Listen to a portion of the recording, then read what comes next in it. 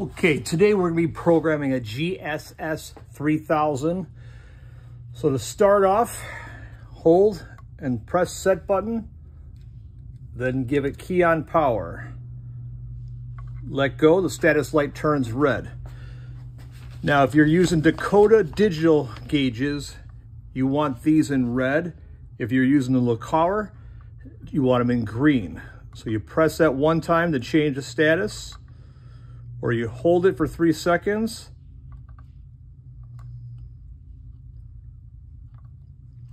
And then the park starts flashing. So to set park, press, hold, set, let go, hit reverse.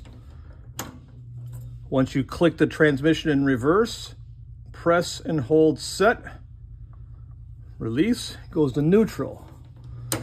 Place it in neutral. Press, hold, select, release. If you do not have an overdrive, it's only a 3-speed like this vehicle is, press set and it goes to the next spot. So then put it in drive, press and hold, then go to second gear, press and hold, and then first gear. Press and hold.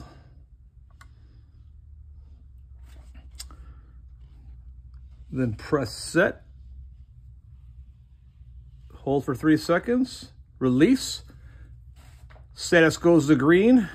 So you got first, second, drive, neutral, reverse, park. Just showing some of the mounting of the Gss-3000.